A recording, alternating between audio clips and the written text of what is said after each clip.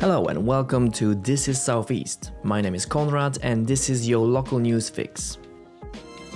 The Shoreham-by-Sea Vintage Festival 2022 is offering 100 free Family Day entry tickets and 100 free Family Open Air Cinema tickets. To qualify, you must email operations@carrotevent.co.uk with an answer to one very difficult question. Where is the Shoreham-by-Sea Vintage Festival 2022 taking place? This competition ends on 30th of April 2022. Good luck everyone!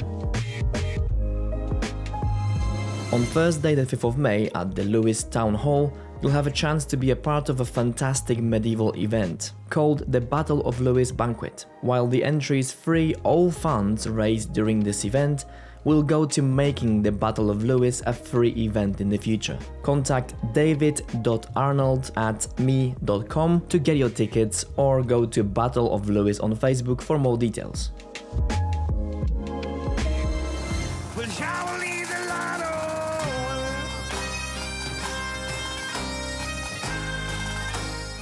The Red Hot Chili Peppers will be performing at the St. Mary's stage in the Castle of Hastings on the 5th of May. The show promises to be entertaining and very high energy. Check the description below for the link to available tickets.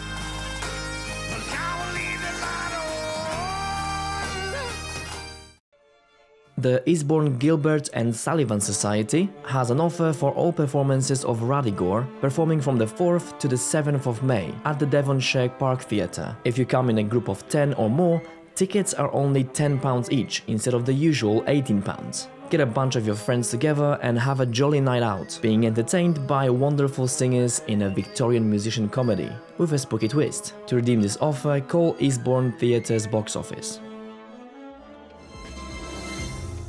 The Wathurst-based luxury handcrafted micro-batch Birch Gin has just won a bronze medal at the World Gin Awards. Since their launch in August 2020, Birch Gin has already received 3 international awards. If you are a gin connoisseur, you can find out more on birchgin.com. The Wathurst Neighbourhood Plan Steering Group and Wathurst Parish Council recently shared a draft of the Wathurst Neighbourhood Plan. Residents and stakeholders can now give their feedback on the plan to the steering group. All relevant links, including the neighbourhood plan itself, can be found in the description below. The waste collection and street cleaning contractor Biffa has announced that following a meeting with the representatives of the GMB union, it has agreed to delay strike action for 1 week to allow for its members to be balloted on a pay offer made by Biffa. Strike action has therefore not begun on Monday 25th of April as previously planned. You can find out more on wealden.gov.uk/waste-industrial-action.